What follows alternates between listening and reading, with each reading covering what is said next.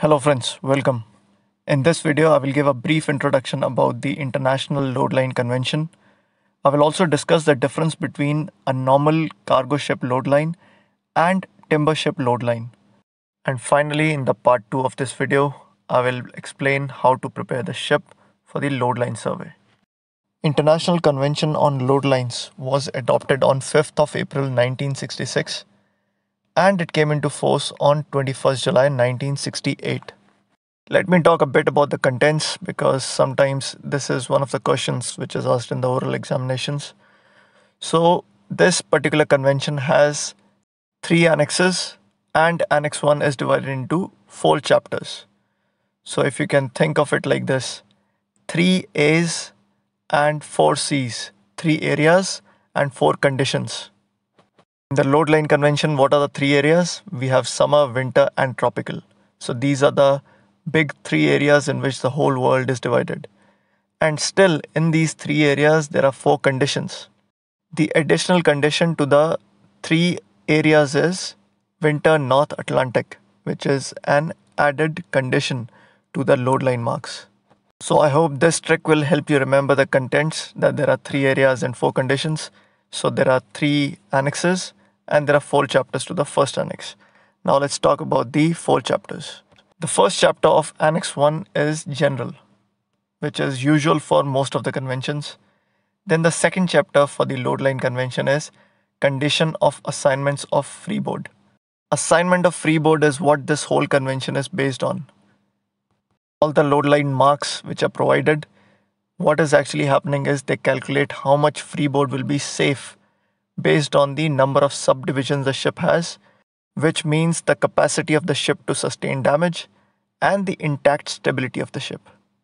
Then the chapter 3 talks about freeboard again. And finally, the 4th chapter is the special requirement for ship assigned with timber freeboard.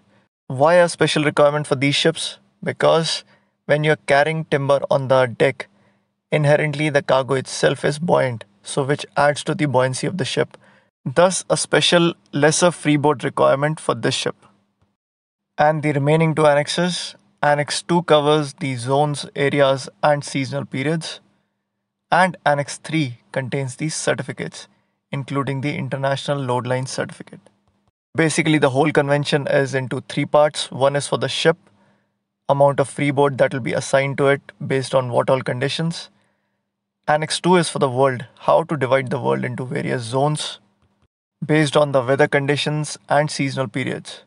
And then finally, Annex 3, which gives guidance on what all certificates are issued as per the International Load Line Convention.